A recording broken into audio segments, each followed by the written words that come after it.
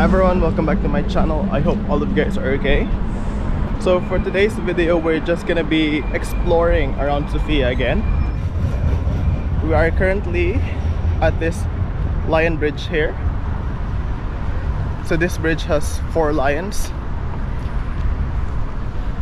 So lions are a symbol of Bulgaria, because apparently they fought a lot of their invaders off. So lions are brave, lions are like strong, so it's part of their symbol.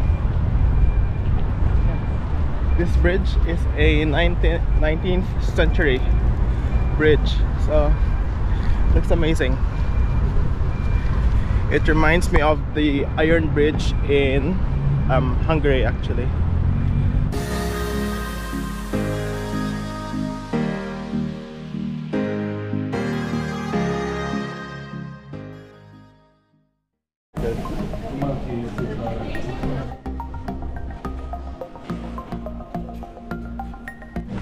Alright, so we just passed through this farmers market. The vegetable looks very big, they're massive, even the fruits, and everything's very cheap. It's very busy at the moment because it's Sunday, so everyone's doing their shopping. Like, look at that,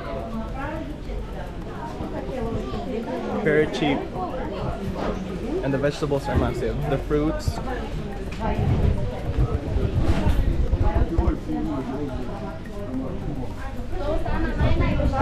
amazing.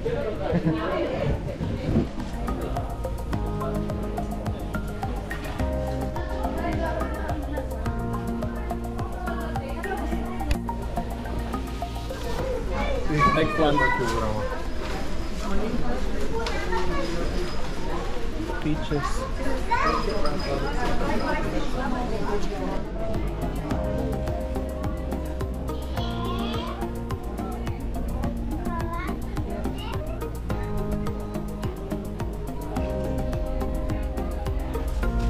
Alright, that's the farmers market. It got a bit chaotic there because there's a lot of like sellers, but yeah, the products are really amazing. They're like massive, and you can really smell all the like ripe fruits. It smells really good. Alright, so we're now in the synagogue, Sofia's biggest synagogue here. Oh my god, we had to go through security, very tight security.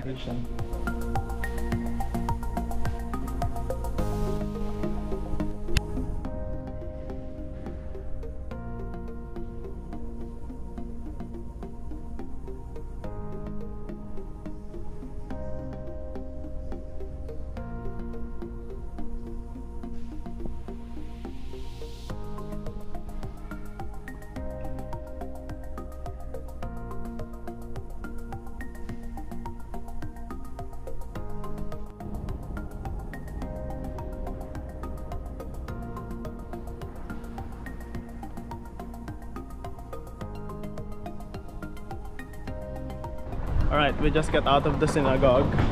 It was beautiful inside, and yeah, very ornate. A lot of like frescoes on the walls. Oh, this is the central market that's closed at the moment. The building in front of me. So that's the one there. Central market. Alright, we're in this square again with the Panyabanshi Mosque on that side, and the Sofia History Museum on over that side. Alright, let's see if we can go inside the mosque.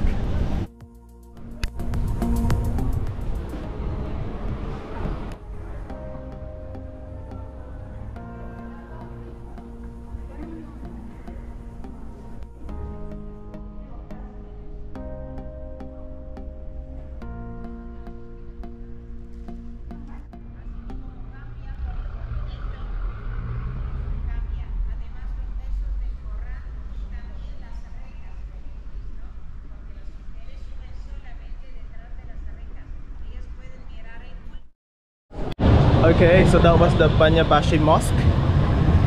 less hassle to go in. It was very beautiful inside and free. Women just have to cover up like the whole scarves thing, but they provide the shoes off and take obviously the shoes off before entering the mosque. But they provide the shawl, is that what you call them? The coverings for women if well, they need to cover up. So yeah, let's see. So we're here at the Sardika station, which is that way. So this building behind me is the Pedka Church, since one of those churches that was built during the Ottoman occupation or invasion. So it was only allowed to be built because it is a meter like underground. So all the other places of worship can be built if it's like a meter underground. So let's see if we can go inside.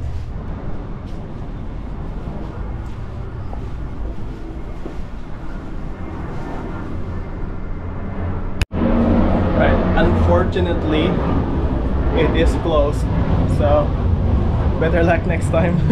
We'll try again in the afternoon and see if they're open.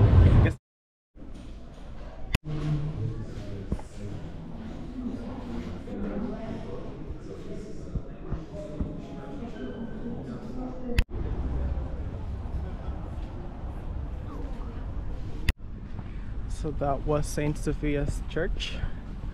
It looks massive from the outside. The red brick church or red brick building. So that's also in the coat of arms of Bulgaria. It looks massive from the inside as well. It's very spacious. We can't really stay very long inside because there's like an event happening as well.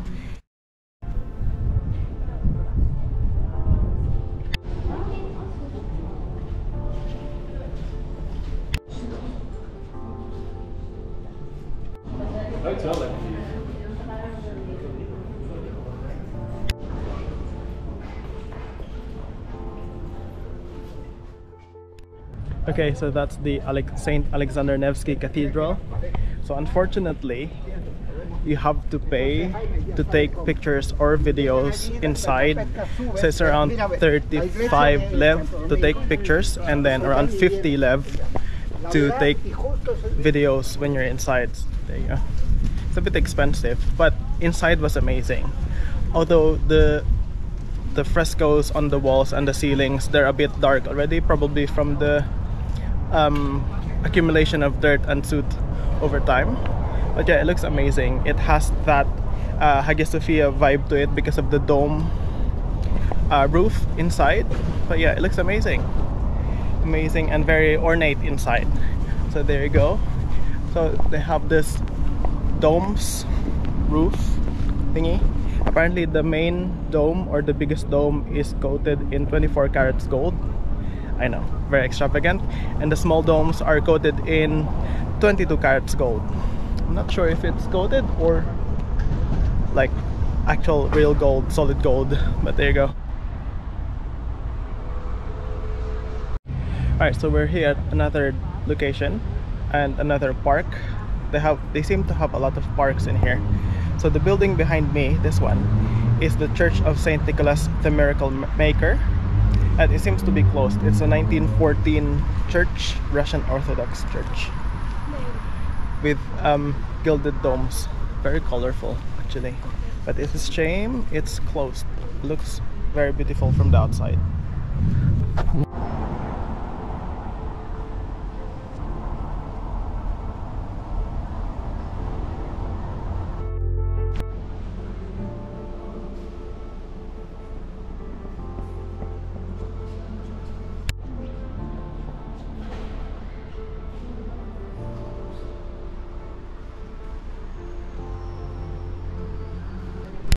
Okay, so that was the Sveta Nedelya Church. It's an Orthodox church. As you can see, it was very ornate inside, very beautiful. So we, from the last video I showed in there was an event happening. That's why we couldn't stay very long. So yeah, so we visited again today. just to explore inside a bit more.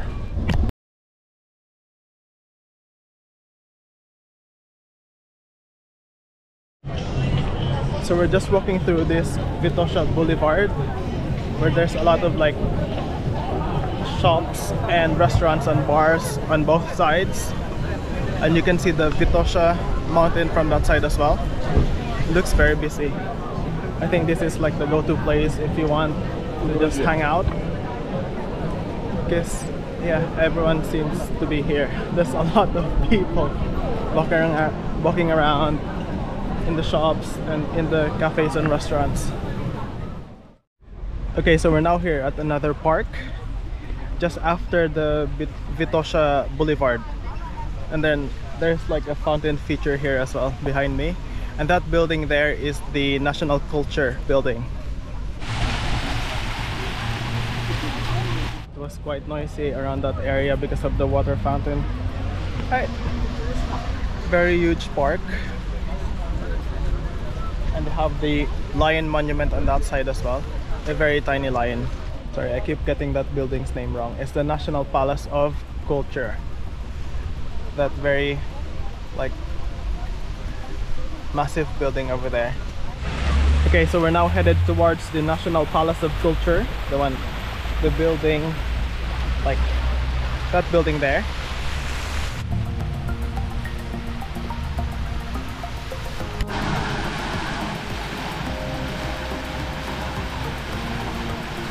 Okay, so we're now close to the National Palace of Culture, and there's amazing fountain in front of it. So this one hosts like a lot of huge events like concerts and exhibitions.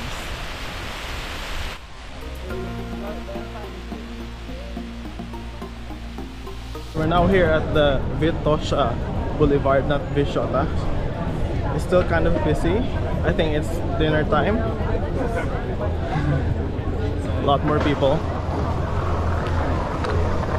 Right, now is the challenge to find somewhere to eat. Although we kind of like got this booklet from the tour guide yesterday, where they recommend a few restaurants that you can try. So this is one of them. So we'll look at the menu and see if we like them.